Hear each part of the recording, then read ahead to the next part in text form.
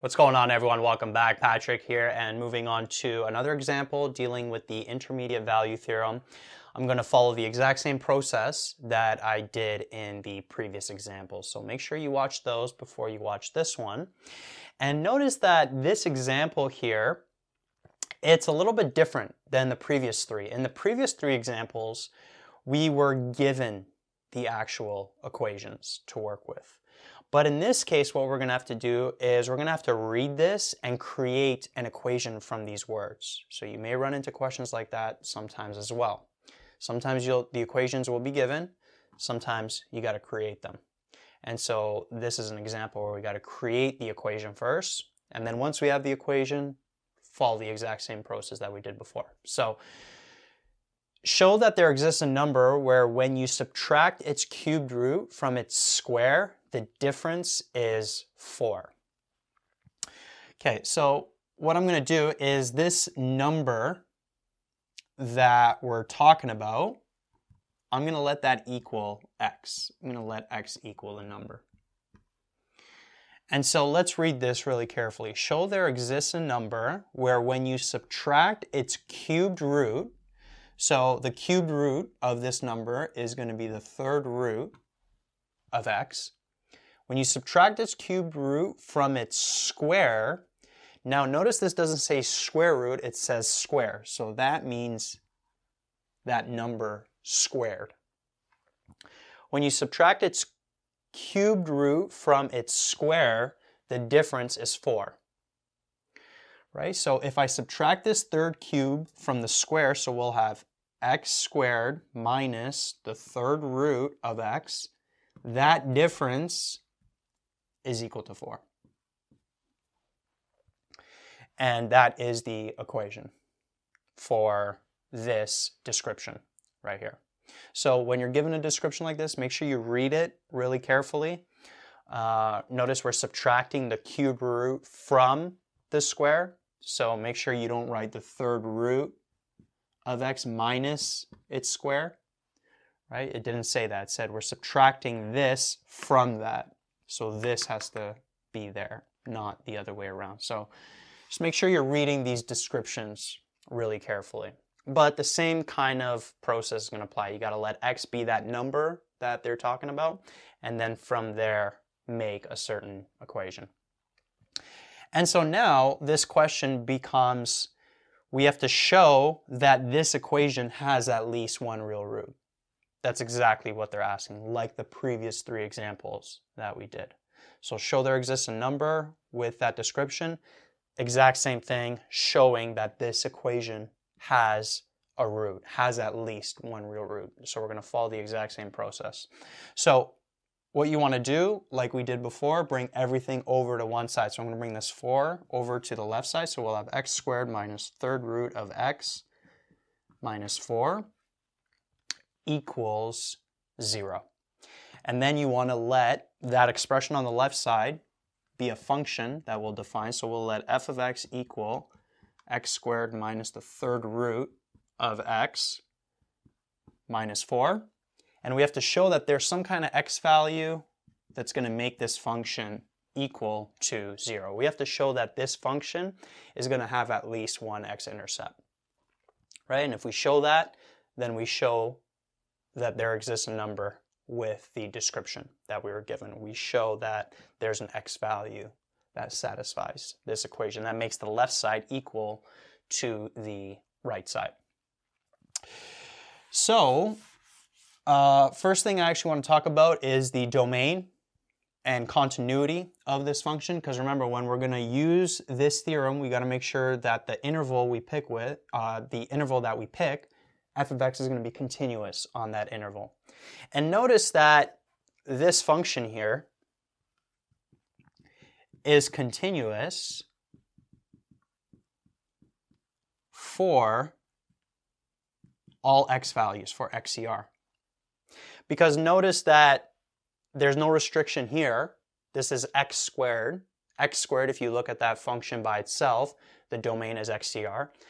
And then notice there's no restriction here, the third root of x. Because we could take the third root, we could take an odd root of a negative number, So x can be negative here, x could be 0, x could be positive, right? The third root of x, the way that that function looks like, it's kind of like something like that,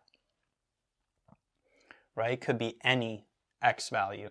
Now, if this was the square root or some kind of even root, so like let's say there was a 4 here or a 6 or an 8, or just the square root, which would be like an imaginary 2 there, then there would be a restriction.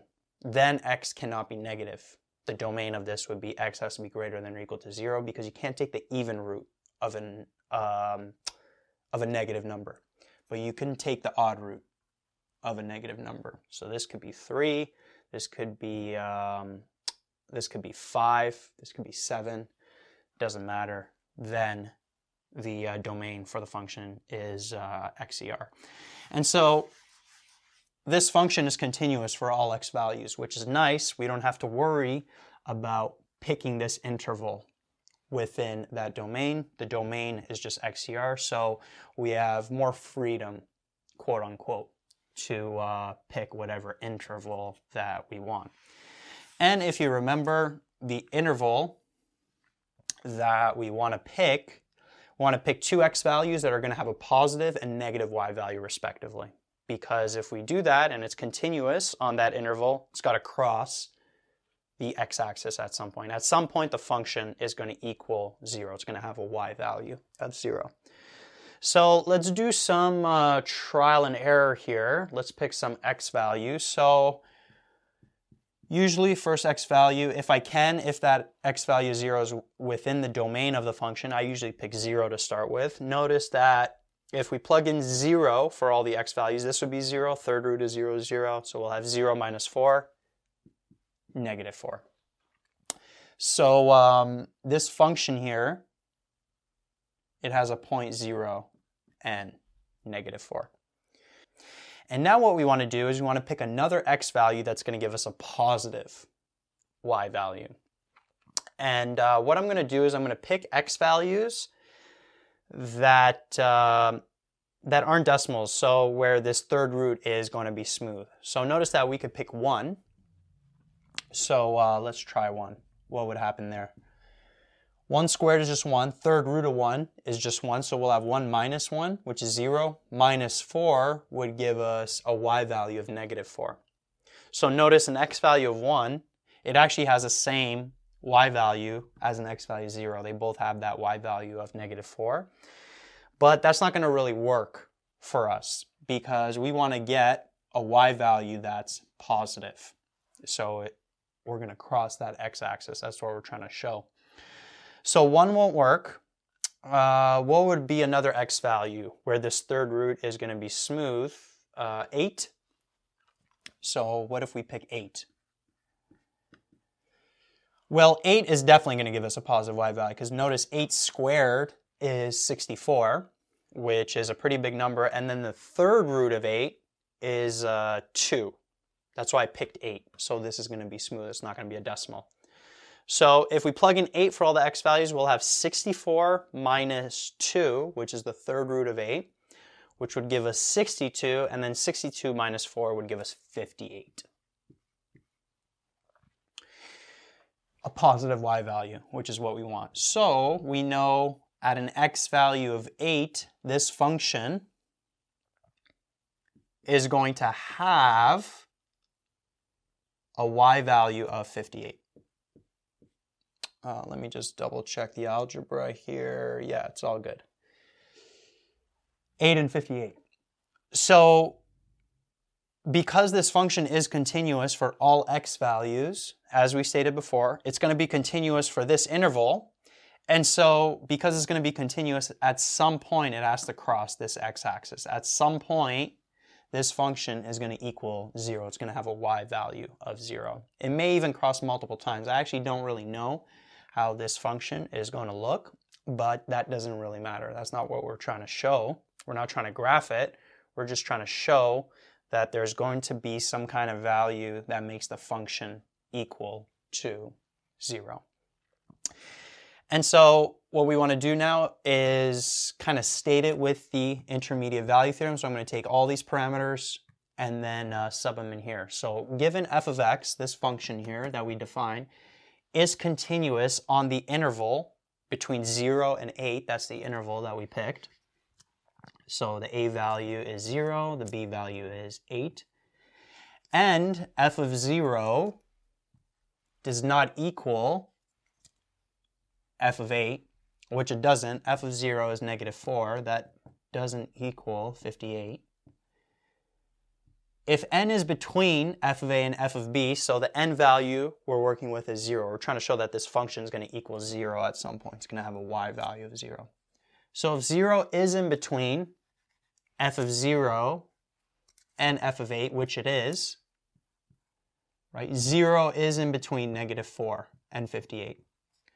Then there exists a number c between, on this interval, 0 and 8, where f of c is going to equal 0. So at some point between 0 and 8, there's going to be an x value that's going to have a y value 0. That's going to make the function equal to 0. So there's going to be some kind of x value, some kind of x-intercept between 0 and 8. There may even be, as I mentioned, multiple x-intercept, but there's definitely going to be at least one. And so we're done because we showed this, then we showed that original equation that we had, x squared minus the third root of x equals 4. We showed that there's going to be some kind of x value between 0 and 8 that's going to make that left side equal to that right side, which, coming back to this description, we showed that there exists a number. The number is going to be between 0 and 8, where when you subtract its cubed root from its square, the difference is going to be 4.